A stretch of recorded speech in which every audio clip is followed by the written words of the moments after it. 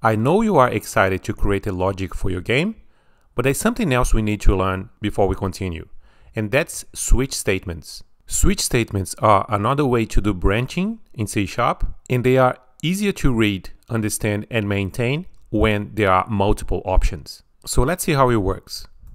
A switch statement chooses code to execute based on a list of candidates. It evaluates if one of the candidates matches a condition and goes ahead to execute a code block. So the first thing we need to do is to write the word switch with the condition inside parentheses. And for us, our condition is the game selected with the trim and lowercase already applied. And then the candidates will be declared using the word case. In our program, the candidates will be the letter A, S, M, D, and Q.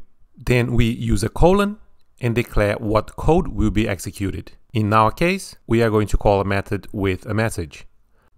And there are a few different ways to get out of a switch statement, but the most commonly used is the word break, which terminates the closest enclosing switch, or a loop, which you're going to learn about later. So I'm going to fast forward and finish our switch statement.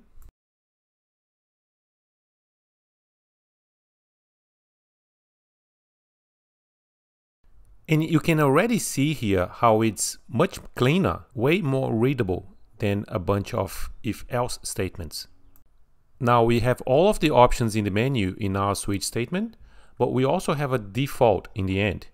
And that's the equivalent to the final else statement in the previous solution. And that will handle everything that's not one of the candidates. So if the users don't choose one of the options in the menu, we are going to inform that it's an invalid input. Now, before we test this, let's do a bit of refactoring. I want to have the menu and the switch statement inside a method, and that method is going to be called menu. So I'm going to show you another Visual Studio trick. I'm choosing the entire code responsible for the menu and right-clicking, and then I'll choose quick actions and refactorings.